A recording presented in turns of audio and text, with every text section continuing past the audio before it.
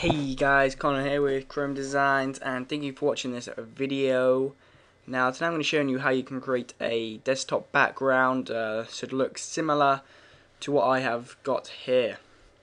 Now it's kind of different, multicolored with the text in the middle. Don't need to explain it because you can kind of see it on the screen, I should hope. Anyway, let's start. You want to go to File, New. And you want to use what your computer supports. For example, mine uses 1280 by 720. That's my screen resolution. And click OK. And then you want to go to the foreground color down here. And down here you want to type in 33 and then 22222. So 2 3s and the rest are 2s. And it should leave you with a darkish brown like this. And then if you go to the paint bucket tool, click and hold paint bucket, just fill it in. Then once you've got that, you want to create some text. So you just hit T on the keyboard, make the foreground color to white, text to white anyway, and then for type Connor,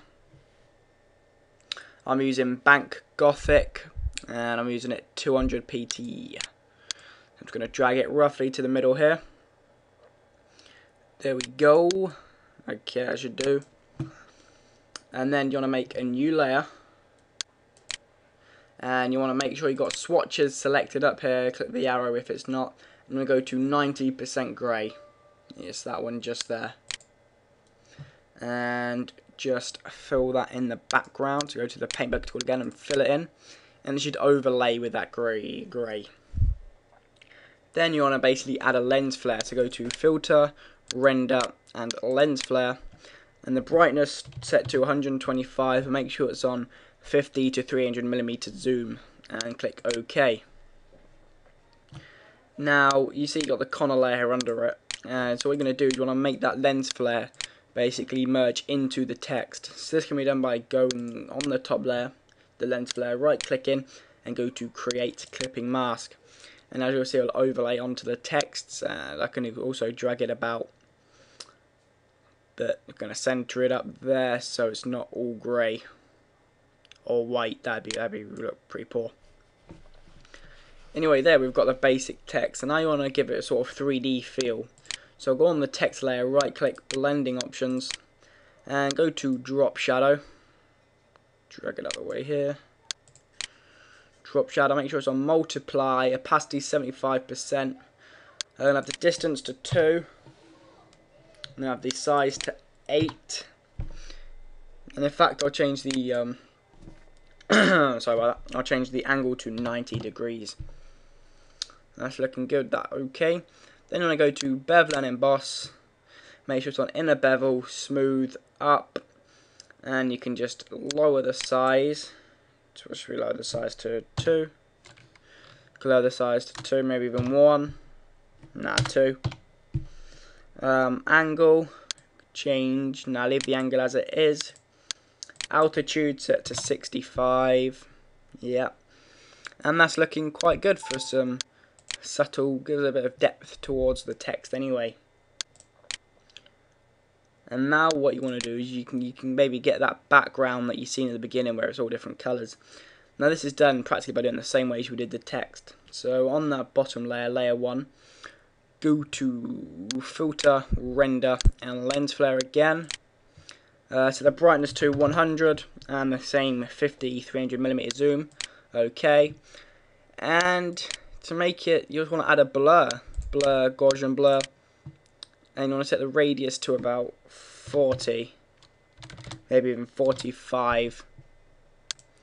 There you go, and that is looking quite good.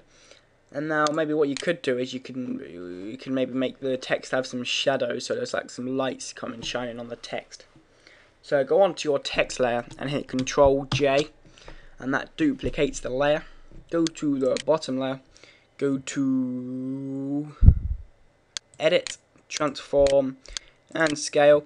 And if you maybe just drag it down to begin with, just slightly subtle because you'll blur it out at the end. Okay, tick. Now right click, blending options again, and go to Color Overlay. And just set the color to black.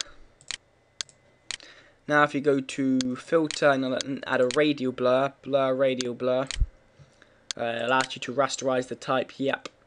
Make sure the blur's on zoom, and you want to make it on best, and the amount about 3, and click OK. And it'll just give it a subtle fill. Then go to filter blur, kind of Gaussian blur again, and you can maybe just lower it down to what? About that. Okay. And you can maybe go to the opacity, lower down the opacity so it's maybe not as harsh. 75 seems to do the job. Then on that shadow layer you want to duplicate it again. So hit Control J, and if you just hit up on the keyboard, make sure you've got the move tool selected there, and hit up, and you'll see it will start to appear up. And then lower it down just a little bit, go to filter, blur, and add another Gaussian blur. Maybe just increase the radius, something about like that. And that is about it. You see that's some quite good text there, looks quite cool with the background. It's kind of simple if you think about it, but quite effective in my opinion. Anyway, hope this helped you out. Maybe you can use it in any sort of backgrounds, I suppose. YouTube, Twitter, desktop, down to you. Anyway, that's it about from me, guys. Thanks for watching this video. Please remember to comment, like, and subscribe. And I will see you guys soon. Bye.